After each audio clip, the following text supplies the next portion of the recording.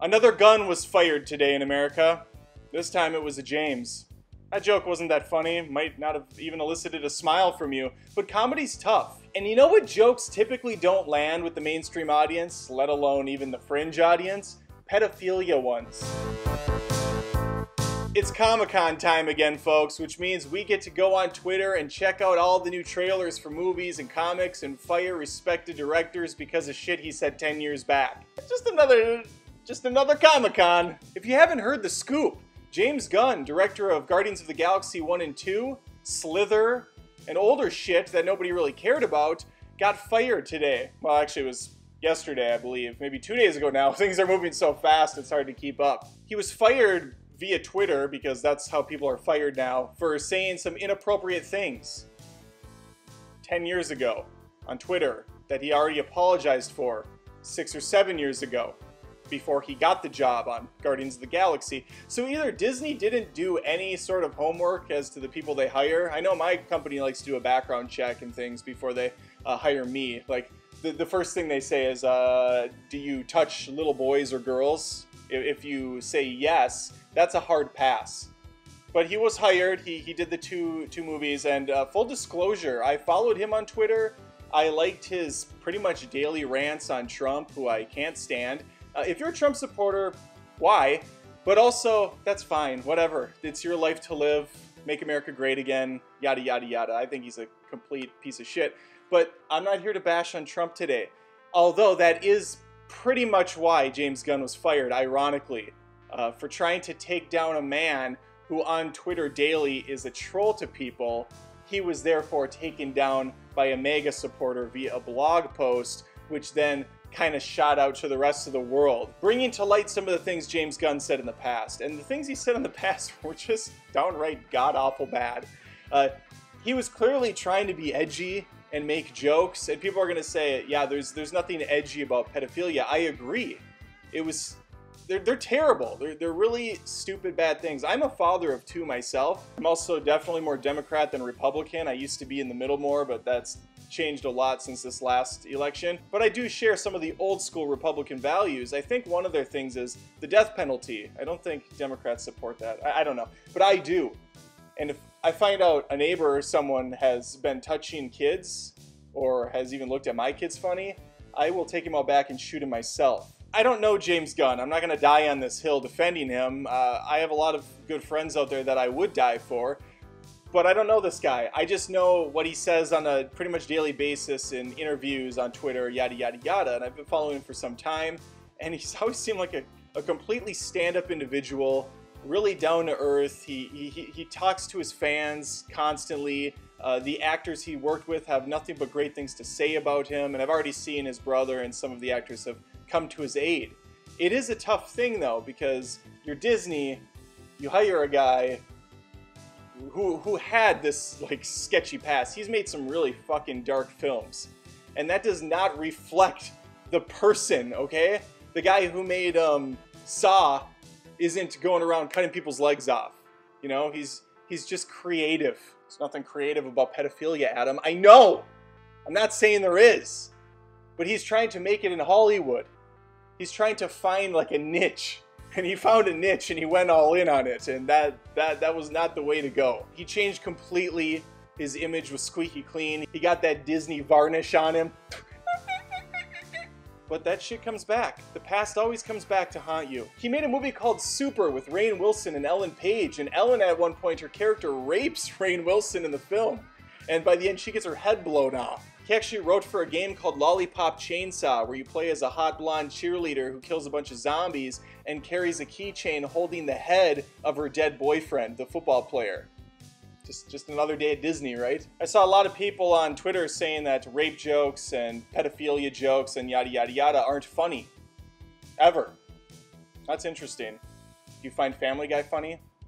Do you find Always Sunny in Philadelphia funny? Maybe you don't. Maybe to your credit, that you're being honest. But I find both of them funny. And in both of those shows, there's a creepy man who molests kids. And there's nothing funny about the action of that, yet somehow the shows manage to make it funny. Charlie Day has the creepy uncle who's constantly hitting on him and saying super disturbing stuff. Yet the show does it in a way that I'm laughing, even though it's completely terrible. It's dark comedy. You have to take it in a context. You have to take it in the mindset the person's putting forth. Family Guy. You got the creepy old man who's hitting on Chris all the time. Just looking for the muscly on paper boy. Hope he's coming to bring me some good news. So at best, James Gunn was a hack comedian on Twitter. At worst, he was carrying out his actions. I have yet to see a single shred of evidence that leads me to believe that he really is like that.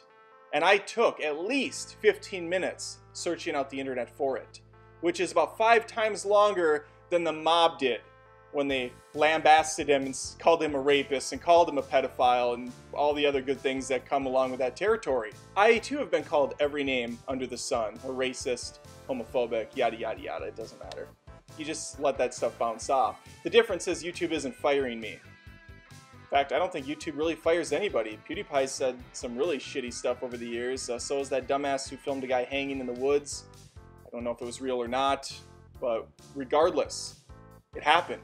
He's still making millions of dollars. James Gunn, however, has basically had his career handed back to him. And he'll be lucky if he gets to direct any more movies. I don't know. I don't know what the whole fallout is of this, but it doesn't look good.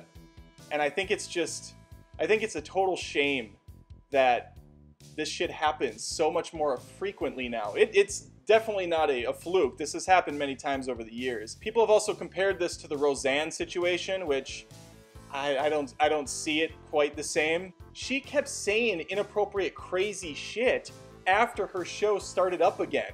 So like the company approached Roseanne, they looked at her past history, they're like, okay, this woman's a bit nutty, she says some really extreme stuff, it's gonna piss people off, it's gonna shake the boat, but maybe we can rein her in a little bit, give her the show, tell her to calm down on Twitter. Well, they gave her the show, and she started saying even more crazy shit on Twitter. So they're like, okay, we have to stop.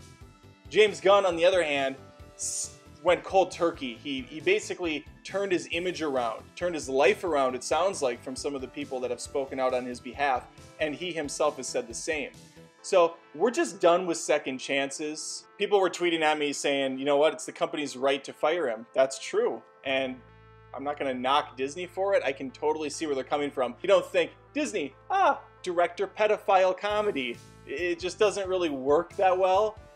However, once more, they kind of knew what they were getting, I would assume. They saw his backlog of movies. He did fucking Slither. That movie's creepy, it's crazy, it's awesome. There is just so much palpable irony, it's insane. James Gunn on Twitter, weekly bashing Trump, talking about how corrupt he is, how he's had multiple affairs, which, I mean, come on, it is like 100% obvious at this point that he's definitely cheated on his wife multiple times with multiple different women. That shit's all coming out. He's probably colluding, or he's got business ties to a lot of different things. Once again, I'm not here to bash on Trump. I'm just saying that there's some crazy irony going on. The president, on a daily basis almost, says something shocking and inappropriate to a race of people or a culture of people, and he has all these skeletons in his closet, yet he's probably going to be president for another 6 years. Meanwhile, a guy that's already apologized for shit that already came to light for the most part, and who was hired by a company that had to have known this, is fired in one day. So that's my hot take, I guess. Should James Gunn have been fired? I wouldn't have fired him, but once again, I'm not the head of a giant successful company like Disney. They can do whatever the fuck they want. It's their company. It's their choice. Do I think people should be calling him some of the worst names ever? No, I don't. Unless there's actual proof that he's this piece of shit, why? Like, why are we so quick to hang people? Let some research play out. Like, do even a day's worth of research. I mean, this guy was fired from like 8 a.m. This stuff came out. He was fired within like 6 hours or something. Because everybody's just so... Twitter's like a coliseum. And people are just sitting there waiting for the next person to get thrown in. And then we release a tiger. And if the tiger doesn't finish him off, or her off, we throw out something else. And pretty soon, it's just an overwhelming amount of stuff, and the person can't even speak their mind. It's a good thing we don't accuse women of being witches anymore. Twitter would just be a shit show. Anytime a woman talks on there, witch! Killer, witch, burner, she disagreed with me. We've come so far, yet we haven't.